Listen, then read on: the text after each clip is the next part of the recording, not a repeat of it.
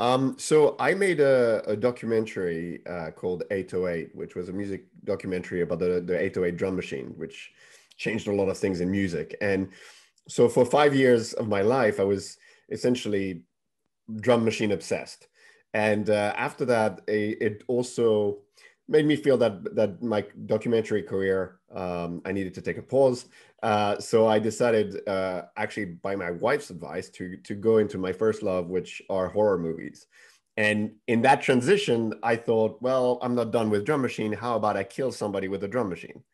And that's where I created the short film Conductor and the character of Alexis. And so from there, while we were touring and feeling the response that we were getting, I started to write and expand on her story and developing a character story, an artist's journey, rather than a serial killer.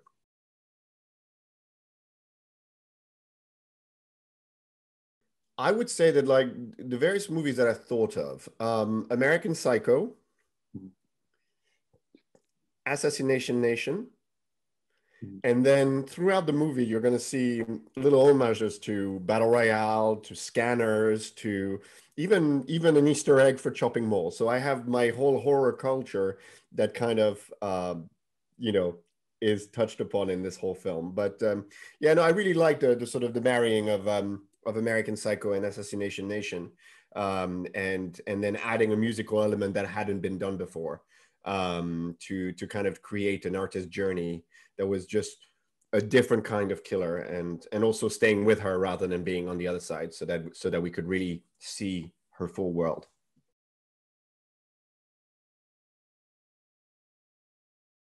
A lot of credit needs to go to our amazing casting director, Amy Renee. I was very aware of Jasmine Savoy Brown, who was in The Leftovers, and I love The Leftovers. And I had, as soon as Amy mentioned her, I immediately thought of The Leftovers. And but that suggestion was a genius idea. And then I met Jasmine, and we really hit it off. And I had felt that she had an understanding and a synergy with the character that was just incredible. And then Lily Simmons, I've been following for many years. She's been in many shows that I like, from Banshee to Ray Donovan to the likes. I love Bone Tomahawk as well. And so I was always kind of hoping to work with her, and it worked out. She liked the script, and her chemistry with Jasmine was immediately great.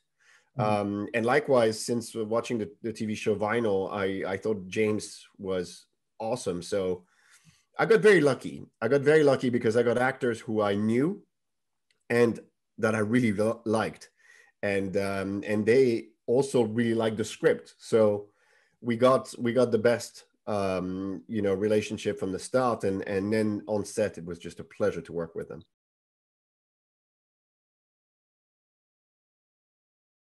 Because it was important to still anchor a timing. And this is where I do believe that the cop, Detective Fuentes, is a pace setter for the urgency that one feels, and it is important to have a sense of the ramification of all those murders, not just they happen, you know. Mhm. But the peculiarity of those murders also, I liked the fact that the cops really didn't know what was going on, Mhm. and because it kind of helped highlight that what she was doing was really unlike most killers.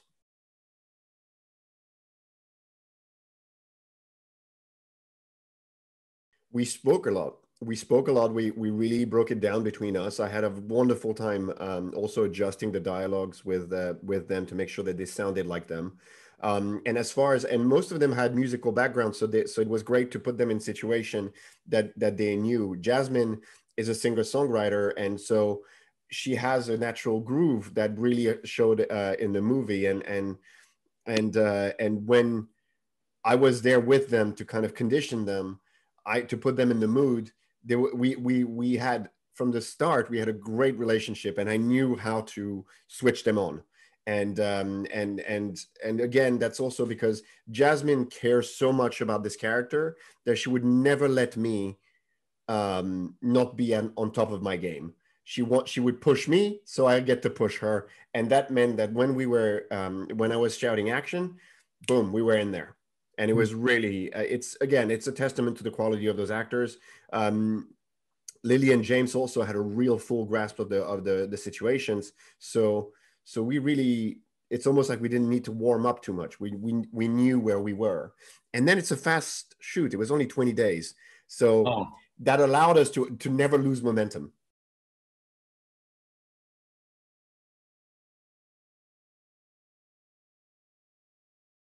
Actually, I've heard this, and it's interesting because I do think that her father is omnipresent throughout the film. You know, she obviously sees him a lot in her work, yeah. and she recreates the sensation. Somebody wrote that, what if you experienced heaven? What would you do to feel that again? And I wanted to focus on that. I wanted to focus on her journey because as a child, she ignores this traumatic event because of the high of regaining her hearing that she had lost in an accident. So she regains it. She experienced synesthesia. She sees all those colors, and she's in a heavenly high instead of connecting with death. So her whole life she's disconnected to death, and she is all about that immersive experiences, and that's what she's after. Now, it's not because she's disconnected, quite the opposite. It's because she still lives that night on and on and on. So actually, and we consulted a lot to make sure that we got that right, Mm. is trying to, we couldn't just bring her family or her dead mother all the time, because I would just, the same way as she doesn't look at her victims ever. She doesn't connect with death. She connects with music. And so the trauma is so, the best depiction of the trauma is how much she wants to achieve it, to achieve that sensation again, because that's all she has left. And so, but she also, she makes a point of working out of her family's RV. She, she unpacks at one point speakers that she says are from the living room she grew up in. She lives in the past a lot, and but her focus is on the cocoon, the musical cocoon that she felt that night.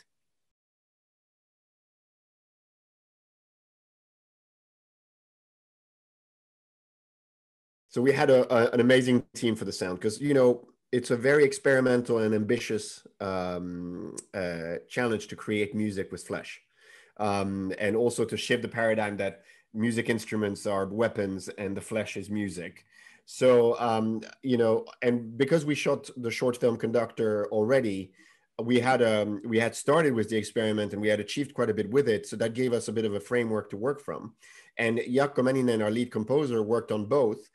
Similarly, Jussi Tegelman, who mixes, our senior mixer, just also did both the short and the feature. And he works with Sam Raimi, so he knows horror very well, and he's a musician, so he knows music very well. So that was amazing to continue working with them. And on top of that, to add Alexander Burke, who is an instrumentalist and understood the instruments that I was choosing for those scenes, and Omar El-Deeb, who is a fantastic score composer, so that we could really create this complex use of music where music is integral to the story, and it kind of goes in and out of score to a music that also the characters experience at the same time as the audience. So we have this duality that was really a challenge. And I am not a musician, so I relied wholeheartedly on the talent of this amazing team. And when I come up with a crazy idea like that, to have them look at me like I am indeed crazy, but that they're willing to do it was, it's humbling, and it's really, I am eternally grateful to their um, to their stubbornness to get this right, because our sound is very unique, and I'm extremely proud of it.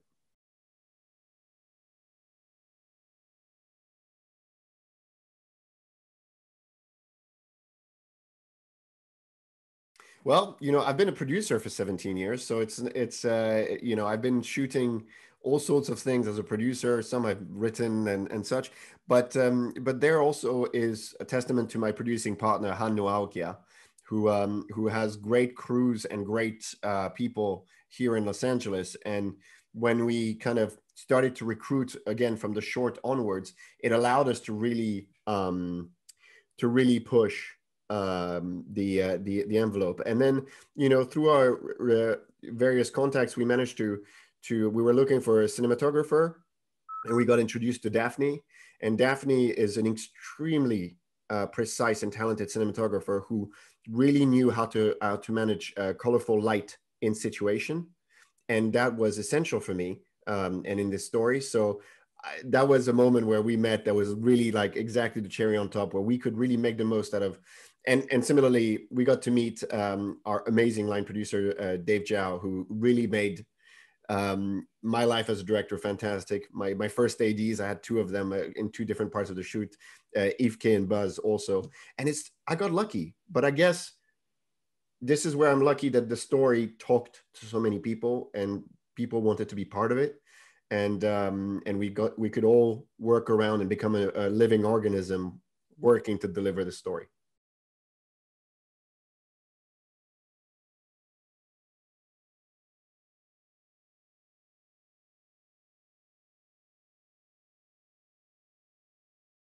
It was a lengthy process and probably made longer because of COVID. We had moments where we heard collaborators, although we were working remotely, we had collaborators who ended up having COVID. We ended up having all sorts of systems working. So that added more time, but also there was a lot of work on the sound. A lot of work. We had a day of pickups actually of pickup to do. It was in February, and just before the world shut down, and it was in February 2020, just before the world shut down, because we shot the movie in November 2019, and then we had a day of pickup in February, and then it was trying to juggle this crazy world shutdown and the post-production and see when we could be ready.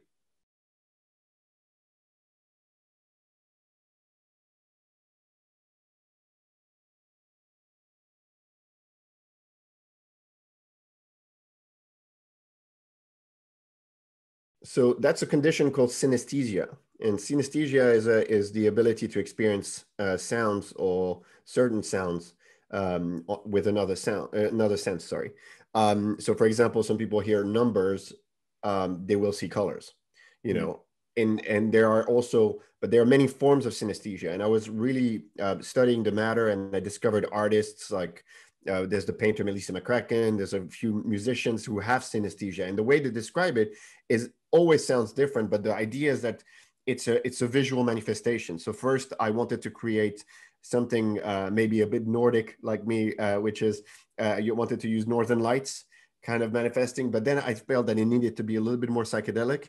So then I created, and with Hannu, we experimented a lot to create this range of colors manifesting all around her. But in the cinematography as well, Daphne had to create a light that existed on the situation, so that when we immerse Alexis, it has to start from behind her all the way to the front of the screen. So on set, we experimented with lights. We experimented with tubes of color that I was literally dancing in front of Jasmine with the tubes of color to create the light effect on her. And then after that, in post-production, we created those manifestations that would break and then intensified the color choices to pace the story. So you'll see, there's heightened of reds and stuff coming through. And so, yeah, it was another side of the experimentation.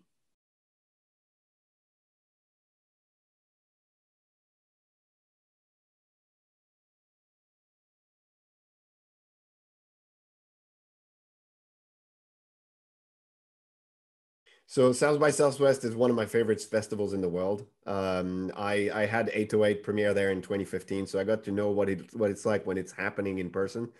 The response was amazing, actually. We're not going to convince everybody. Some people obviously got mad at it, but overall, the majority were positive. And one of the things was just really welcoming the experimentation and the artistry, understanding a different kind of horror, a different identity, trying to promote our inclusivity, our diversity, and trying to understand everything we attempted to do. And so South by was the perfect festival for that. Now, of course, having it virtually was hard because I love the festival, as I said, and I missed having the audience's reaction. But we also had already sold the movie to be distributed by Gravitas here in the US, and also, we also had for the UK by Dazzler. So the movie was already kind of in motion as far as going towards release. So it was perfect. We've been very lucky. This is what happens when you put something very weird and experimental. It's not for everybody, but when it hits, people really connect, and that's the one thing that I wish that would have made me very sad is if people thought my movie was forgettable. And it doesn't matter if they like it or not. Nobody has ever forgotten this film. And I think this is why the partners that have jumped on board now to help us bring it to the audience, they know that. They know that this is a movie that connects with people, and generates reactions. So we're very, very lucky. We're really humbled by the response, and we can't wait to release it everywhere.